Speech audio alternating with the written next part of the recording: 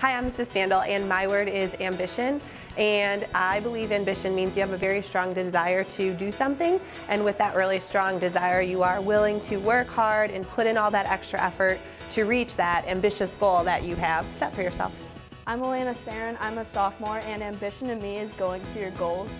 Ever since I started dancing, I wanted to be a varsity centralette, and last year when I made JV, that only pushed me to work harder to make varsity this year, and using my ambitious nature, I accomplished my goals.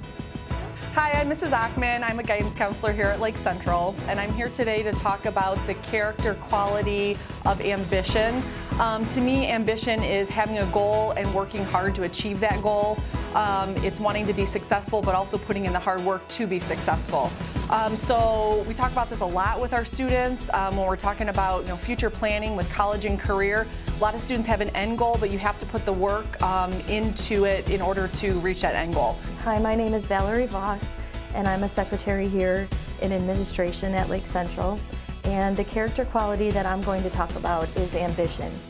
To me, ambition is what gives you the ability to do things that you may not have thought you could do, or maybe you try harder and get better at something. Ambition is the difference between taking the easy way or feeling that desire to be better or try harder.